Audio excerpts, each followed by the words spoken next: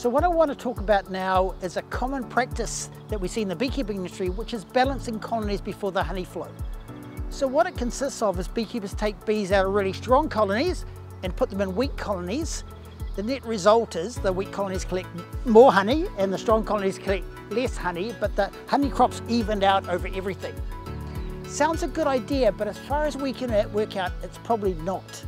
And the reasons why is that if you've got a strong colony, all the extra bees there in that colony are going to go out and collect honey. They're surplus to what needs to be looked after the brood. But if you take a pile of those bees and put them into a weak colony, the question is, what's the weak colony going to do with it?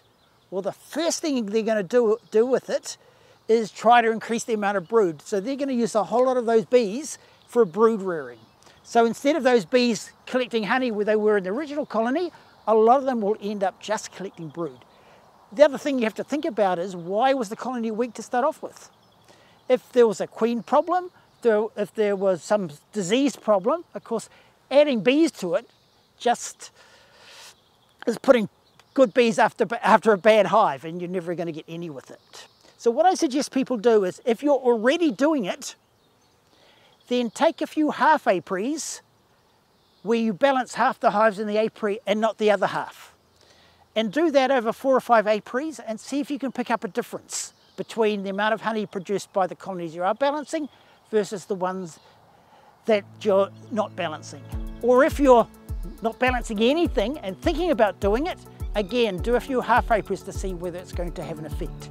So in summary, this balancing just before the honey flow, we think is probably decreasing the amount of honey collected. I mean, it looks good because your weak colonies are collecting honey as well, but if you look at overall, the theory at least would suggest you're going to collect less honey.